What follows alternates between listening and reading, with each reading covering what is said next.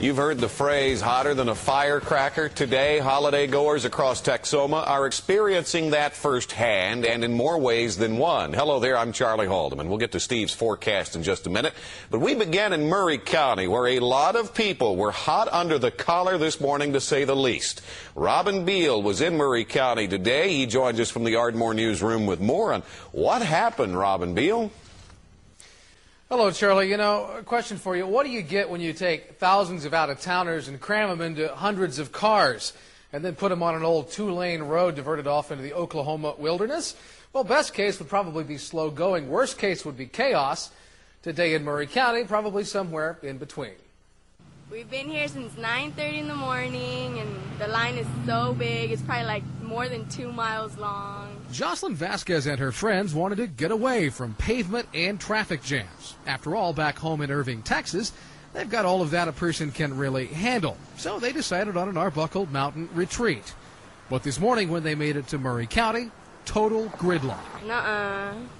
We did not expect this. It's 257 miles to home. This man and his wife came all the way from Kansas, only to find themselves stuck in traffic, just like everyone else. We put our RV over here at the motel, and we'll hopefully get back to it tonight. And the rising sun soon brought rising tempers. If our microphone had been any closer to this near fist fight, we would certainly have had to bleep out the sound. And then there were those with car trouble. Well over a dozen vehicles succumbing to the summer heat.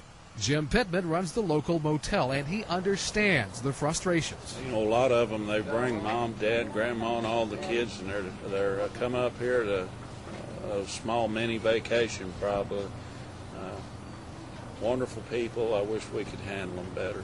Pittman says the problem is obvious. Too many cars and too little road. They're so overwhelmed up there that you can't get through by phone, and you can't get near the gate to ask, and so you just don't know exactly what's going on. But in the end, maybe attitude is the most important thing.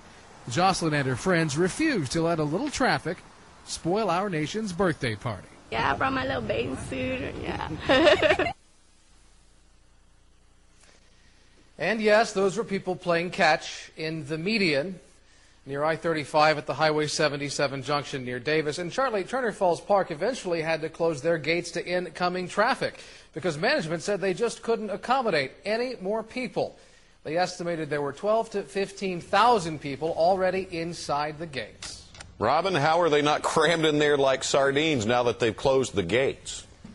To be honest with you, Charlie, I don't know. We never actually got inside the park today because it was upwards of a 2-hour wait. And to make the 5 o'clock news, we just didn't have time to sit around and wait. But reporting live from the very spacious Ardmore newsroom, Robin Beal, First News. All right, Robin, thank you very much. It's been a year since